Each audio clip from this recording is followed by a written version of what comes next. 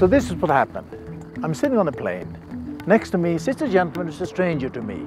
And along the course of the conversation, the question comes up about identities, about who we are and what we do and so forth.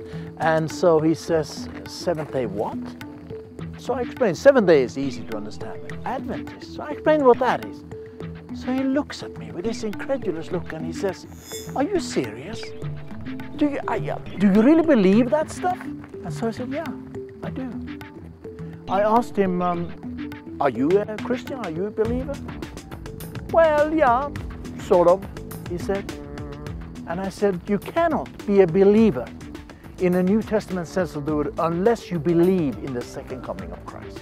It just isn't possible. It's there in the Word of God, and I trust God implicitly. I mean, everything He says, He has a wonderful track record with me.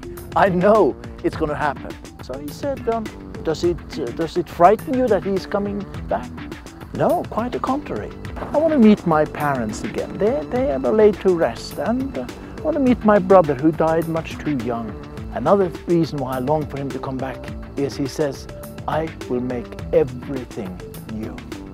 Now, the whole idea of newness, of a second chance, isn't that a wonderful picture?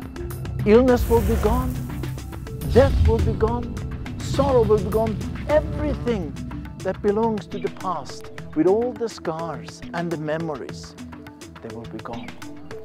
And the future looks good. So I want him to come back. He has promised he will come. Is this important to me? Oh, you better believe it. Very important.